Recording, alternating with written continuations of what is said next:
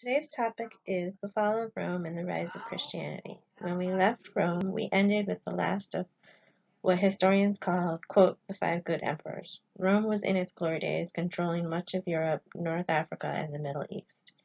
It was the most powerful empire that we have studied to date. So what changed? How did it all end? Before we can discuss the rise of Christianity, we first need to remind ourselves what the Romans' religion was and how they treated religious minorities in their empire. The Romans were polytheistic, and their gods were like the Greek gods, each having dominion over something in particular, the god of war, the god of love, etc. In fact, they were the same gods as the Greeks, but they gave them Roman names. Since they conquered so many peoples, they generally left them to worship their gods as they saw fit, as long as they worshipped Roman gods and participated in festivals honoring the Roman gods. However, there was mistrust between Jewish people and the Eastern cults in Rome. Both did not worship Roman gods. The Jews mistrusted the Romans as well. They had already been persecuted, forced into exile, etc., under every empire that conquered Israel and Judea. Earlier, you learned how Jews in Judea revolted various times between 66 and 135 CE, and how Vespasian sold the Jews into slavery to finance the building of the Colosseum. Accounts of the life of Jesus of Nazareth come to us mostly from the four Gospels, the first four books of the New Testament. They were written decades after his death in 33 CE, and to the historian are somewhat unreliable sources. They don't agree on some of the details, and by the time they were written, there was controversy over who he was and what it meant for mankind. Still, there are some things we can agree on. 1. He was born into a Jewish family in Bethlehem sometime around the year 0. 2. He preached Judaism, but also preached that the end of mankind was near. 3. He had disciples, people who followed his teachings and tried to convince others to do so. However, some of his teachings and practices differed from Judaism. He did not believe in violence or divorce, for example. Many Jews believed he was a prophet, but his followers believed he was the longed-for Messiah or Savior. The Jewish people believed that a future king from David's line would save them and then rule them. He had a small following, but the Romans noticed when he came to challenge the Jewish hierarchy in the spring of 33 CE. This event led to his death by crucifixion, a common punishment by the Romans. Following his death, his brother James continued his ministry. Jesus' followers had given him the title Christ, or Anointed One, and this is how his followers came to be known as Christians. However, his followers did not agree on who should follow Christ. James believed that they were a sect of Judaism and only Jews could be Christians. Peter, and later Paul, believed anyone could be Christians. Some Jews denounced the Christians and even stoned them. Saul was a traveling merchant who did business across the Roman Empire. He originally worked against the early Christians until he said Jesus came to him and asked him to be a prophet.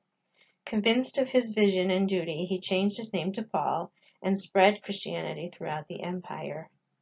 Like their Jewish forefathers, Christians also refused to worship the Roman emperors. Needless to say, the Romans would continue to persecute both Christians and Jews. Martyrdom, dying for your beliefs, became a common theme in Christianity.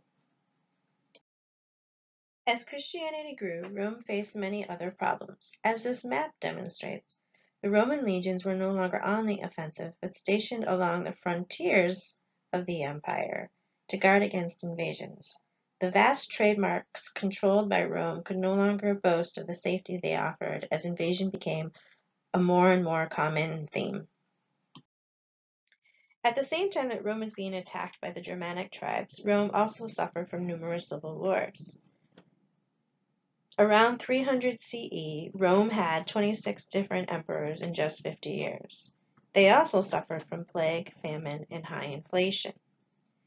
Diocletian, the emperor who was emperor from 284 to 305 CE, decided that it was just too big to rule for one person, so he divided the empire.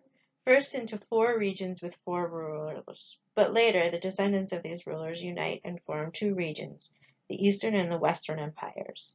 Then, in 324 CE, Constantine reunites the empire but moves the capital to Byzantium, renames it Constantinople, in what is now modern-day Istanbul, Turkey. According to the Romans, the Germanic peoples were, quote, barbarians, but their relationship with Rome was always changing. They traded with them, sometimes they enlisted them as soldiers, sometimes they fought, sometimes they punished them for fighting. Of course, part of the problem was the civil wars of the Romans. The Germans believed that the treaties they made with the Roman Empire were only good as long as the emperor who made it was still alive. Thus, when each new emperor came to power, they started over with the Germans. The Germanic peoples were ethnically Huns from the Asian steppes. They were nomads who were unattached to land. They were expert horsemen and vicious warriors. They were pagan and polytheistic. While their ancestry was Hun, they had many tribes whom were distinct from each other. They did, however, share a common language, religion, culture, and economic system. By 400 CE, their numbers were larger and they were more organized than the Roman soldiers. As Rome lost land, they lost tax revenues, and when that happened, they had trouble paying soldiers in the West. This map shows the Western and Eastern Empire and the different peoples in the West who challenged the Romans.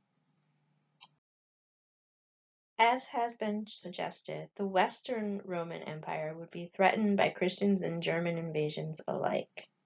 Christians became a much larger threat to Rome than the Jews were, in part because Jews did not seek new members, but Christians did. They did not threaten Rome's polytheistic religion, but they did threaten the hierarchical nature of Rome because of its emphasis on kindness regardless of social rank. Therefore, many Roman emperors persecuted Christians. By the time of Constantine's conversion to Christianity, the Christians had already started a hierarchy of their own. The Archbishop of Rome became the Pope, or father of the Christian Church.